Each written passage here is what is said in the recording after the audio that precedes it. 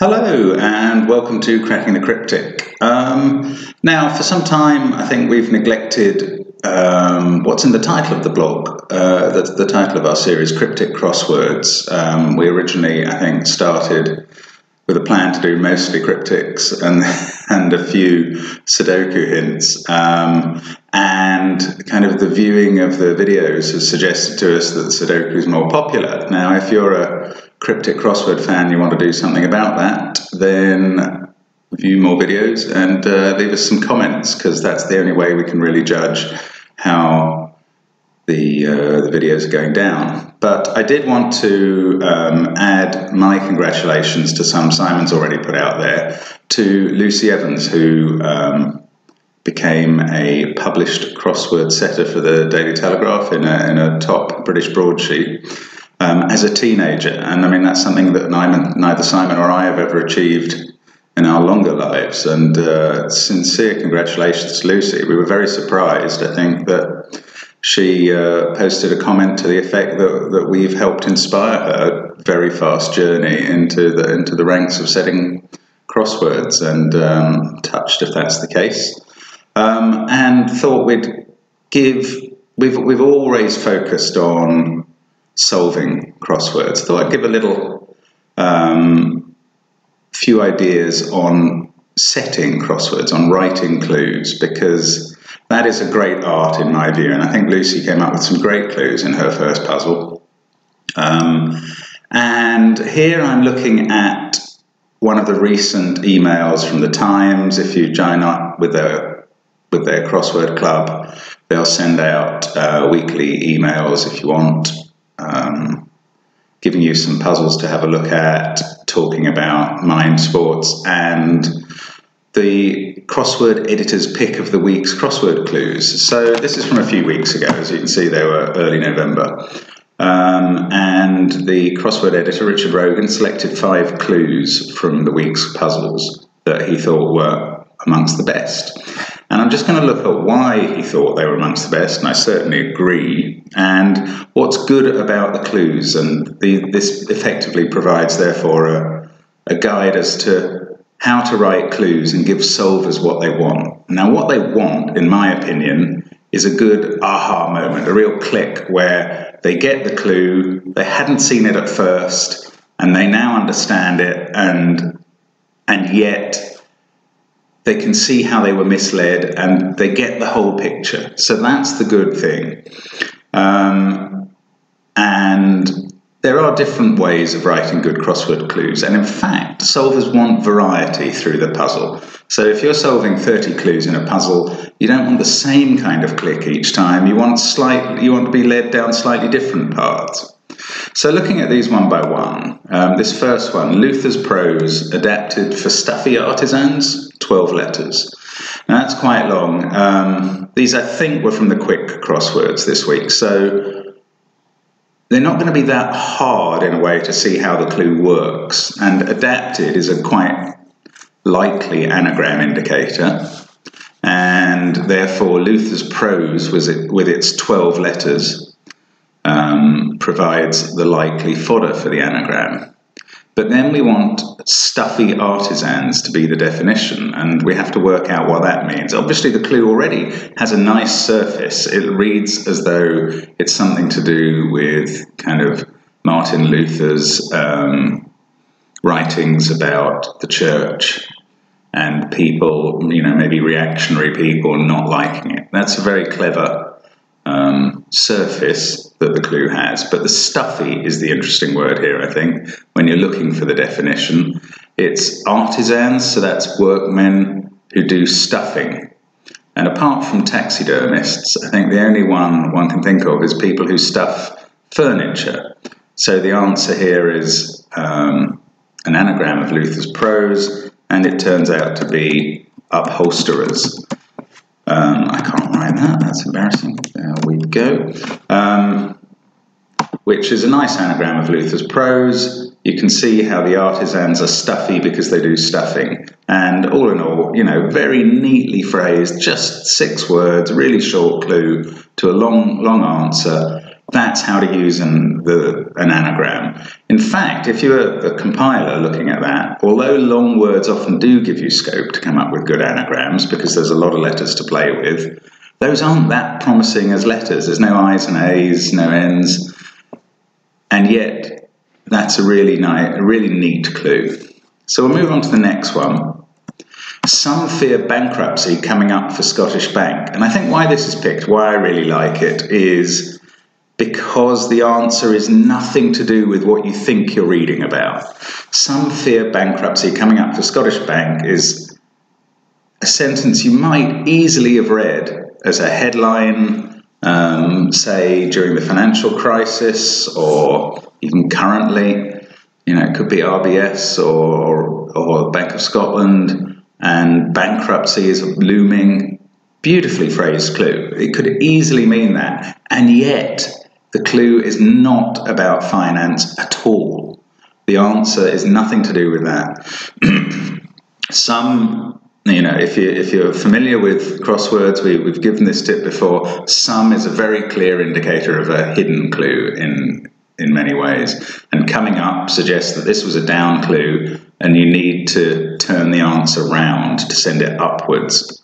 So a part of fear bankruptcy, 4 letters, reversed will give you a Scottish bank, but this bank isn't the Royal Bank of Scotland, it's Bray, a bank beside a river, a hillside kind of thing.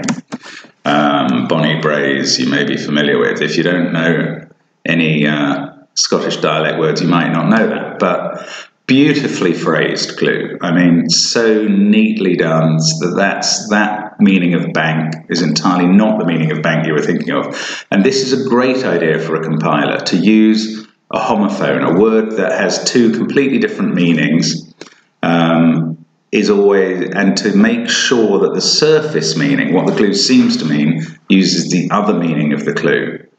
The other meaning of the word is a great tip, because that gives you the nice click when you get the answer. You go, oh, not that Scottish bank, this Scottish bank.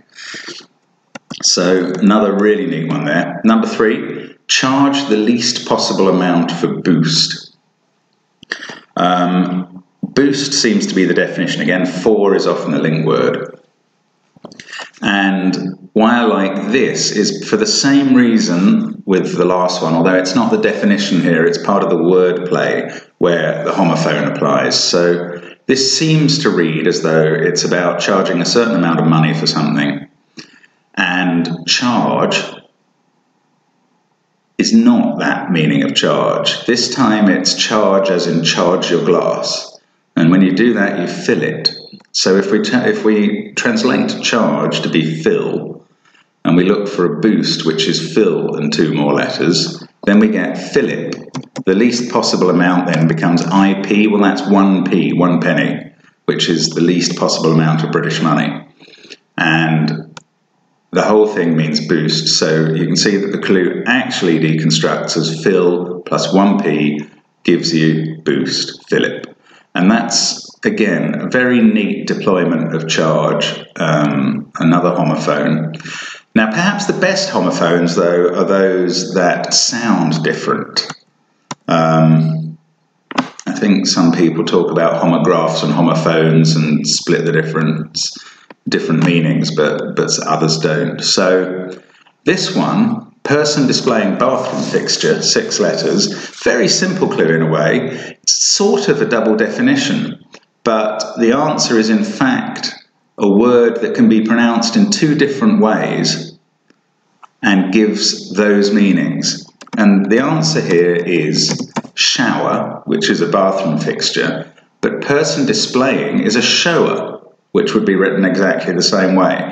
So I think that's a beautifully written clue. Again, when you get it, you go, oh, of course, a shower or a shower. And, you know, the lovely click there. Homophones are a really useful thing. I think if you're cluing a word like round or sound, you might want to use a substitution clue. It's always a good idea to use a word like wound as the starter, because that changes the sound in wound, in O-U-N-D, from ound to ound when you get to round or sound. there was a beautiful one in the Times this week where a farm building had to lose a W to become hit on the head. And that was cowshed becoming coshed. And I love that because the whole sound of cowshed has been totally changed, both syllables, by the removal of one letter into coshed, which sounds totally different. And it's great. You know, the solver loves, I think, normally getting a turnaround in their mind from the clue. Now this last one's a little different. Again, it's a long anagram, 13-letter word, and you know, if an experienced solver reading this clue knows immediately that it's an anagram of Canute Adipa, and it means not respected. I mean, it does. But what I love about this clue is how that anagram, those letters for the anagram and the definition have been turned into a clue that reads perfectly for the story of Canute, or at least the original reading of the story of Canute. I think when I was growing up, it was generally accepted that Canute bragged that he was so powerful he could even tell this tide to stop coming in, and then went down to the sea, and it turned out he couldn't stop the tide coming in, got his feet wet, so he became a dipper and therefore not respected because he failed to stop the tide coming in. Now, obviously, I think that tale has been re-understood since to mean that he was showing his courtiers, who were bigging him up far too much, that he couldn't stop the tide coming in. But the way the clue has been worded really encapsulates the original reading of the story, and you know, that's absolutely very clever. You read that story and you go, oh look, it's about Canute not being respected after he fails to stop the tide, but in fact it's just a clue to the word unappreciated, which means not respected, using an anagram of the letters. So solvers, again, they like, even if it's a fairly easy clue, they haven't been badly misled, but the clue seems to be about something totally different and is perfectly phrased, or very neatly phrased anyway, to encapsulate that story. So that's a few tips for writing clues. Maybe we'll do a video at one stage with some clues and how I would go about writing them. I mean, one other tip that I'm not exactly covering here is, if an idea isn't working, just give up. You need to spend a long time on clues to get them really to be good, and I suspect Lucy's found that already. But she did come up with some very good clues, as you could have seen in Simon's video of her puzzle. So a few tips on setting crossword clues. They probably help solvers as well. And as I say, do let us know if you're interested in seeing more videos about cryptic crosswords. We're very happy to do them, as well as Sudoku videos, which we also enjoy doing. So that's where we are. Thanks very much for watching, and I hope to see you again soon on Cracking the Cryptic. Bye.